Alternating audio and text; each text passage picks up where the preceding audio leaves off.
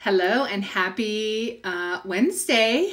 Carmen here. I am going to answer a pretty good question that I get asked a lot. So the question is basically, how do you successfully do your myofunctional therapy training and start a business concurrently? So kind of do them hand in hand. So I thought about this, and I have 3 things that I'm going to talk about. Okay. So when I did my training, many of you guys already know this, but I started my training in January. I had paying clients by the time I was done with my training, and that was by May. And then in a year, I cut back from full-time to part-time. And then in another year, I retired from hygiene. So I clearly had to get my myofunctional therapy education and start my business at the same time. So I had a lot of moving parts. Now, full transparency, you guys, I wasn't raising babies. My kids were already raised. So while I was an employee and a partner, I think that there's a distinct difference, obviously, if you've got littles. So the first thing that I recommend you to do if you're trying to get your myofunctional therapy education, whether that's through one of my programs or not, if you're trying to do that and start a business at the same time, the first thing that I recommend is that you get it on your calendar and stick with it. Some of the outside private coaching that I do, I find that some of you have taken courses a long time ago, and basically you're only interested at this point. You're only interested in having a business. You're only interested in practicing myo. And the reason I say that you're only interested is because there's a huge difference between being interested and being committed, okay? When you're committed, it's like pulling the pin on a grenade, okay? You're not just interested in throwing that, you're definitely going to follow through with that, okay? So when you get it on your calendar, take into consideration the program, how much training there is. So for example, in my trainings, in the Myo Mastery Program, which is 36 lessons to start with. Okay. So we won't talk about all the other stuff. So in those 36 lessons, some of that stuff you don't need right away. Okay. Like all of the reading the research, all of that kind of stuff.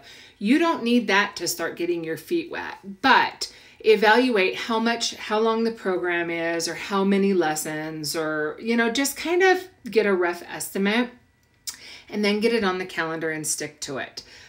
When I did my program, of course it was broken down, but I stayed on track. So I did the stuff each week, which leads me to item number 2, which is to start practicing immediately. One of the first things when I get with a coaching client is, what have you done in the program? What have you already learned? And what are you already implementing? And that's a hard thing, because it's hard to start making a recipe when you only have half of the ingredients. But the program is written in such a way that you should be able to do that. Meaning, at the very beginning, I talk about reviewing medical histories. I obviously talk about right out of the gate what an orofacial myofunctional disorder is, how you identify it, what the goals of therapy are, that kind of stuff. And so if you start practicing it immediately, that means when you've done the lesson on medical histories, you should be looking at every medical history. Okay. And then the third thing is implement as you go. You do not have to be perfect. You just have to get started. And that's part of the reason that I created the implementation, or the Ignition Implementation Lab, as part of the Myo Mastery Program. And that's because so many of you guys are like, okay, I know what I'm looking for. I know what an OMD is, but what the hell do I do with everything else? I don't know how to organize it and put it into play. So when I created Ignition, it was really based on my journey. So when I took my training and I started my business, I was doing them at the same time.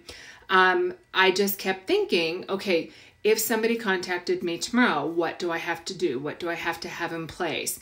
Many of you guys get caught up in procrastination, and that's just really fear. Okay. You're disguising it as researching it, or you're disguising it as,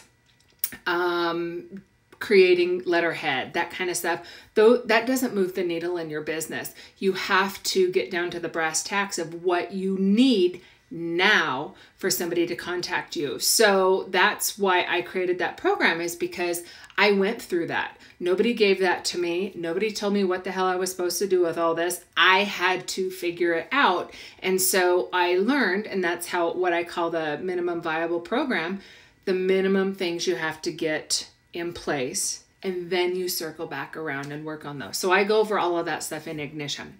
But going back to what we were talking about today, how you can start getting your education, how you can start building your business, get it on the calendar, make a commitment, whether you're going to do, 3 lessons a week or 5 lessons a week.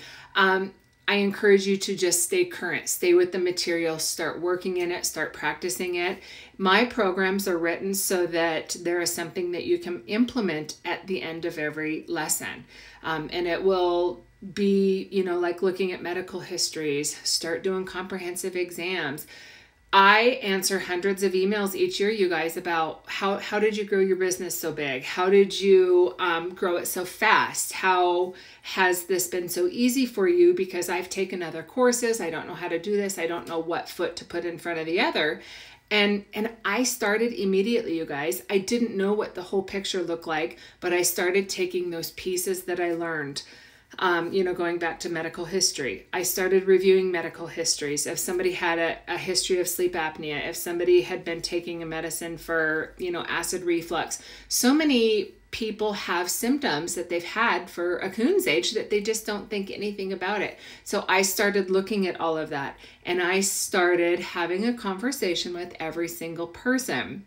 And a lot of you guys already know this about me, but I was working 12-hour days, so I was seeing 12 clients a day in hygiene. And so that was 36 sets of ears that got to hear me talk about myofunctional therapy, what I was doing, what it was about. Did they have a concern? Did they not? Was everybody concerned or interested in what I had to say? Nope. But guess what? They were a captive audience. So I got to practice, which is part of the reason why I speak about it so well and I'm so comfortable, is because I practice. So if you're in hygiene, all of those patients of yours, that's a captive audience, and you can practice your skill on their ears. Okay. So break it down, get the program broken down, get it on your calendar. Okay. Practice immediately and then implement as you go. So if you're in my program, if you're in the Myo Mastery Program, that means learn what you have to do for Ignition. The things you have to have in place. I teach that there's 3 things I want you to have in place, and you should be able to be making money.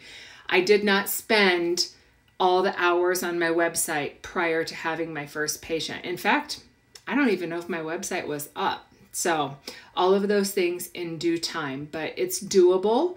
You can do both. You just have to not hide behind fear, not hide behind excuses or procrastination, and just stay committed to yourself and follow your schedule. So I hope that's helpful. I will see you not next week because I'm going to be on vacation, but the week after, and I will answer another question for you.